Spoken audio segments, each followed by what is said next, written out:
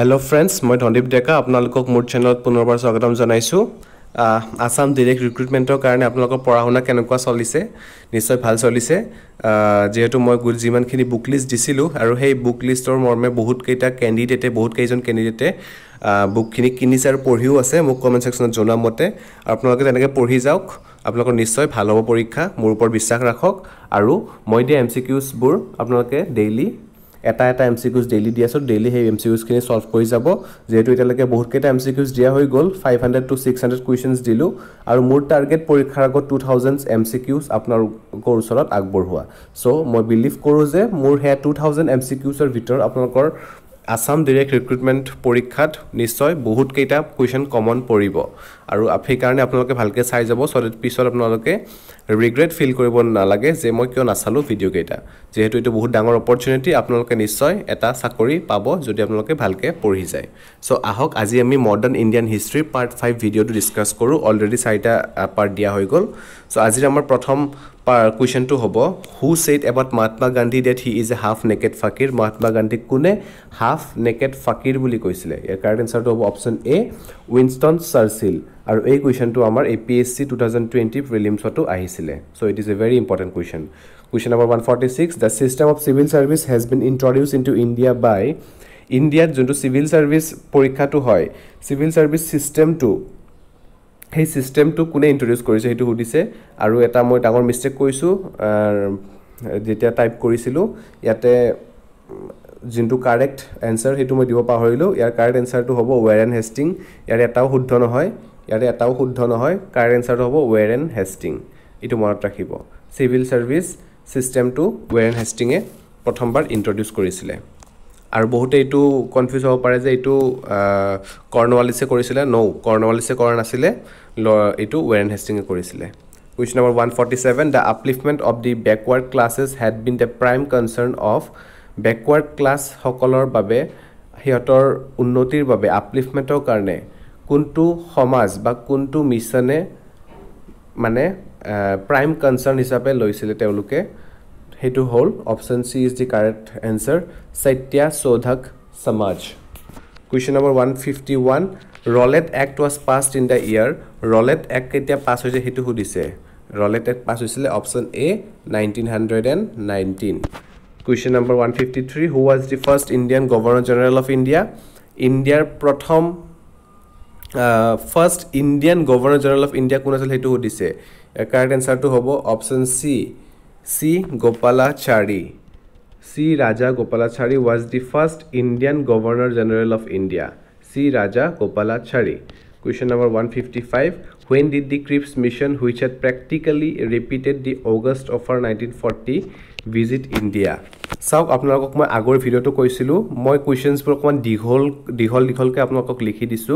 কিয় লিখিছো? কাৰণ এটা কোৱেশ্চনতে আপোনালোকে যেন দুটা তিনটা ইনফৰমেশন পায়, দুটা তিনটা MCQ সলভ কৰা যেন হয়। হেতু কাৰণে মই অকমান দীঘলকে দিও।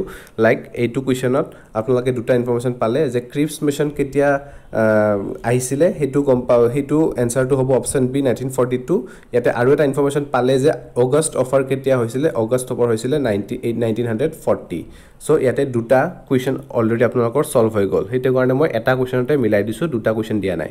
ক্ৰিপছ মিশন ইয়াৰ কাৰেক্ট আনসাৰটো 142 আৰু August offer 1940। Question number 157, when was the All India Women Conference founded?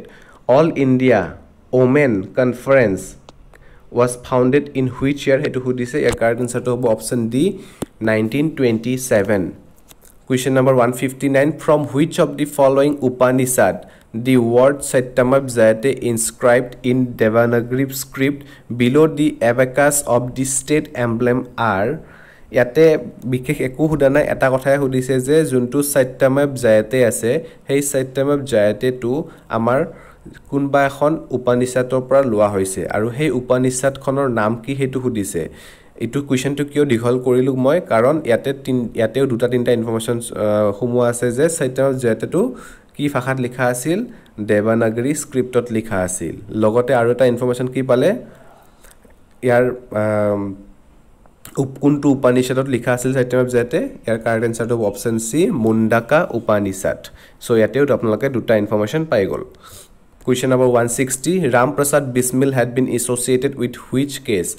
Ram Prasad Bismil ইয়াৰ ভিতৰত কোনটো কেছত তেও জড়িত আছিলে ইয়াৰ কাৰেক্ট আনসাৰটো অপচন সি কাকৰি বম বা কাকৰি কনস্পিৰেসি case Question number 164. The social farmer of Maharashtra who became famous by his pen name Lokahit Wadi. ইয়াতে সুধিছে যে Lokahit Wadi বুলি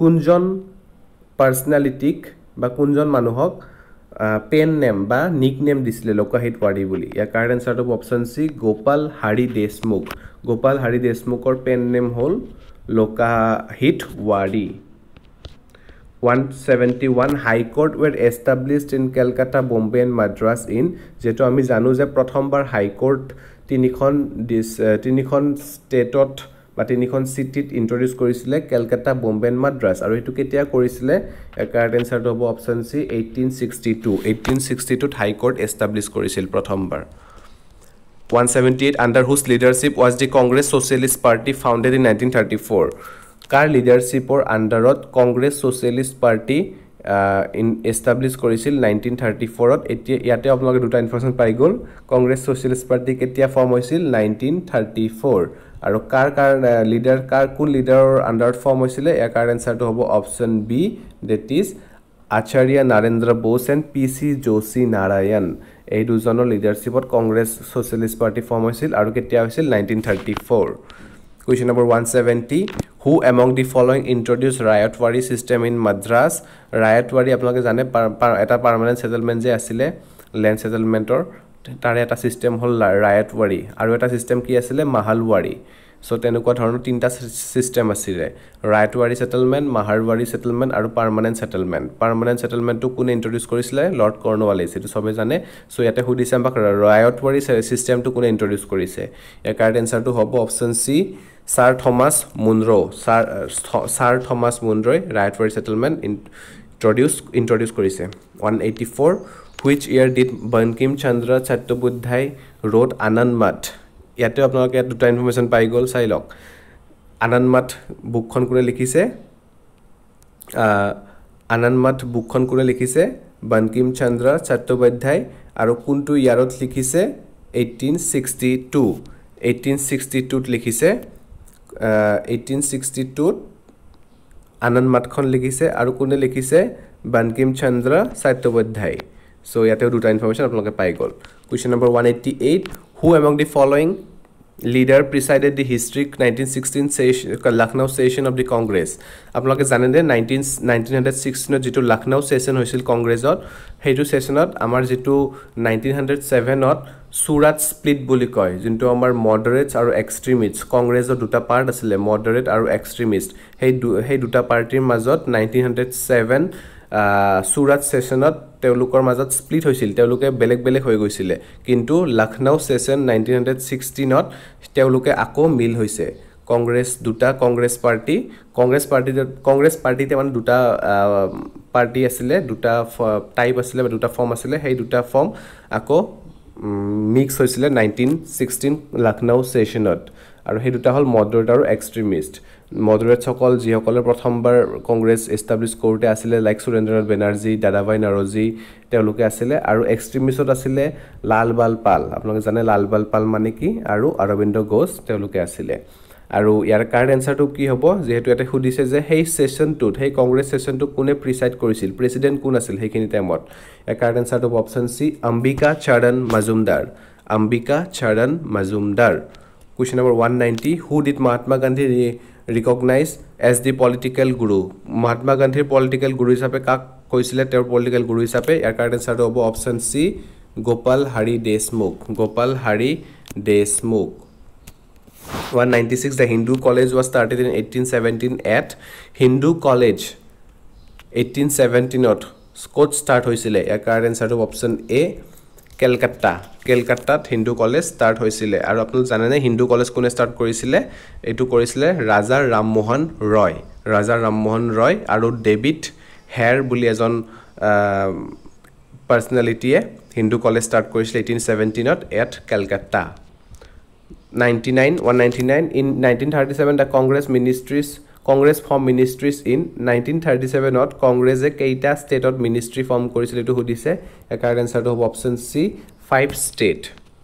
Question number 202 who was the first propounder of the doctrine of passive resistance? Passive doctrine of passive resistance or prothom jon kune first time passive resistance start korisile hetu hudise a correct answer to option C Aurobindo Ghosh. Passive resistance mane ki like violent যেহেতু আমি জানো যে মহাত্মা গান্ধীৰ M two কি আছিল non violent protest কৰিম কিন্তু non violently protest কৰিম কিন্তু passive resistance মানে হল protest কৰিম কিন্তু violent with protest কৰিম like হৰতাল কৰিম protest with strike কৰিম কিবা কৰিম মানে like চাউৰি চাউৰি ইনসিডেন্ট আপোনালোকে মনত আছে সাগে যোনটো non কোঅপাৰেশন movement Mahatma Gandhi start কৰাৰ পিছত চাউৰি চাউৰা ইনসিডেন্ট হৈছিল সেই ইনসিডেন্টৰ পিছতে মহাত্মা গান্ধীয়ে নন কোঅপাৰেশন মুভমেন্ট বন্ধ কৰি দিব লগা হৈ গল সো তেনেকুৱা ধৰণৰ যেটো ইনসিডেন্ট বা তেনেকুৱা ধৰণৰ সিস্টেম বিলাককে passive resistance বুলি কোৱা হয় boycott soycott এবিলাক সব passive resistance বুলি কোৱা হয় আৰু এটো কোনে স্টাৰ্ট কৰিছিল অৰবিন্দ ঘোষে স্টাৰ্ট কৰিছিল আৰু কেতিয়া স্টাৰ্ট কৰিছিল যেতিয়া বেঙ্গল স্প্লিট হৈছিল পাৰ্টিশন অফ বেঙ্গল হৈছিল 1905 তেতিয়া স্টাৰ্ট কৰিছিল 208 when Gandhi Irwin Pact was signed the Secretary of State for India was যেতিয়া Gandhi Irwin Pact sign হৈছিল 1931 ত Secretary of State for India was India's Secretary of State kun asil hudise a correct answer to option C Wedgwood Ben. 209 Cripps mission came to India. Cripps mission ketia is hudise air answer to option C 1942. I think I question to repeat korilu. Sorry for that. Question number 211 how many volunteers had accompanied Gandhi on the famous Dandi March on 12 March 1930? Dandi March মানে কি আপোনালোকে জানে নে Dandi March যেতিয়া civil disobedience movement start কৰিছিল গান্ধী 1930 তেতিয়া তেও এটা মাৰ্চ কৰিছিল Dandi March সত্যাগ্ৰহ Dandi March এটা কৰিছিল মানে সাবৰমতি আশ্ৰমৰ পৰা দাণ্ডিল লৈকে এটা তেও মাৰ্চ কৰিছিল টু ব্ৰেক দি সল্ট ল সো হেই কেতিয়া হেই Dandi March তো কেতিয়া কৰিছিল 12 মাৰ্চ 1930 আৰু তেওৰ লগত গান্ধীৰ লগত কেইজন delegates বা কেইজন মানুহ গৈছিলে হেতু খুদিছে এ correct answer to option C 78 John delegates গৈছিলে and it is the very important question it is বহুত important question আপোনালোকে মনত ৰাখিব 213 in which session of Congress the demand of Purna Swaraj was accepted as the aim of the Congress Purna Swaraj বুলি কোনটো সেশনত demand কৰিছিলে কংগ্ৰেছে এ correct answer two option D Lahore সেশনত Purna Swaraj বুলি demand korisile 218 the leader of Anushilan Samiti was Anushilan Samiti leader kun hudise a correct answer to hobo option A Barindra Kumar Ghosh was the leader of Anushilan Samiti. Question number 221 Tashkent agreement was signed between India and which country? Tashkent agreement India ro kar majot sign hoisile India ro Pakistanor majot sign hoisile Tashkent agreement.